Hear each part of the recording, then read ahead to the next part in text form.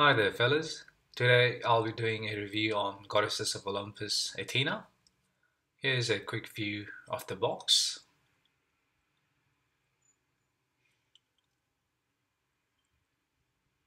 And now let's do a quick unboxing.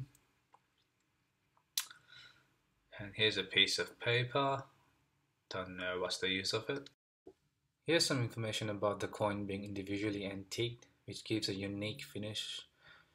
As a result, the appearance of each coin may vary. This is a certificate of authenticity, some information about the coin and technical specification plus the coin number.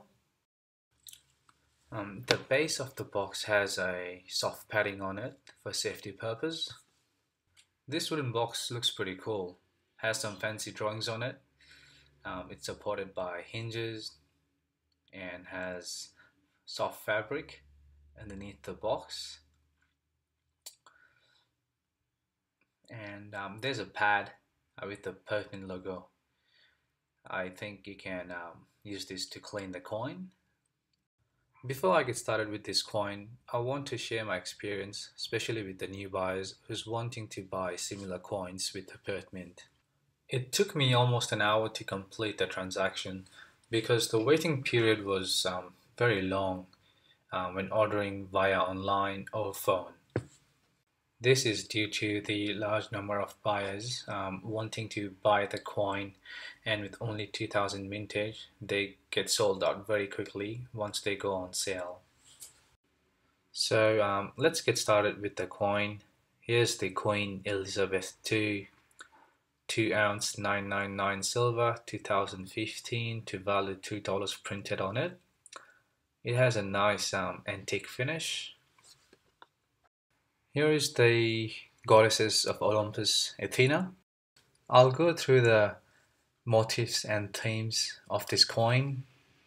Starting off with the shield, it portrays the gorgon of Medusa's head given to Athena by Perseus.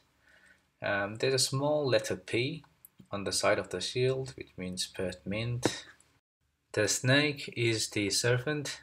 It guards the Acropolis. On the snake you'll find the initials TV, which stands for Tom Vaughan. He's the designer of this coin. The building between the shield and Athena is called the Parthenon. It's a Greek temple dedicated to Athena. The small building between Athena and the tree is called the Athens. It's the city to which the Athena gave her name to. That's the olive tree. It symbolizes peace and prosperity.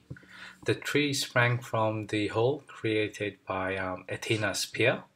About the spear, it was thrust into the ground by Athena during the competition with the Poseidon to become the patron of Athens. The cloak hanging on Athena's shoulder is called Acis, made up of animal skin, possessing supernatural powers.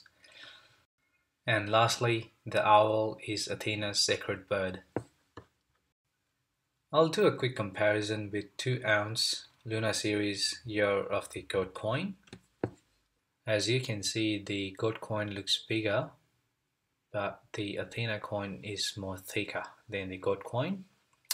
Well, that's it folks. I hope you guys enjoyed this video, and yeah, have a good one. Cheers.